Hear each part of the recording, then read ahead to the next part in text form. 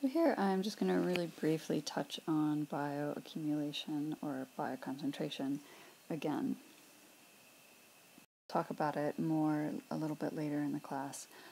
So essentially it's the preferential accumulation of pollutants in organisms, and we saw that in the example in class on Thursday where we had the pollutant accumulating to a higher concentration in fish than in the surrounding water. So this is one way to sort of retain pollutants in a system instead of losing them to break down or in water transport or air transport.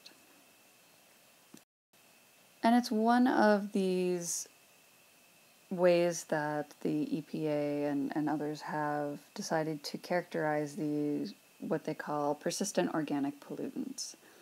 So the requirements to be a persistent organic pollutant, or a POP, is a half-life of 2 months in water, a half-life of 6 months in soil or sediment, and a tendency to bioaccumulate. And this figure over here is just showing you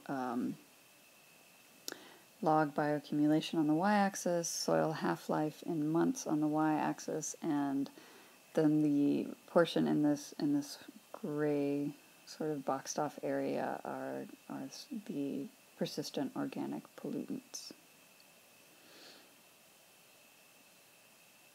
So that's just a really brief breakdown of bioaccumulation, spending a little bit more time on residence time and half-life, and then later on in this semester we'll talk a little bit more completely about bioaccumulation, bioconcentration, and also biomagnification and what the difference between those terms are.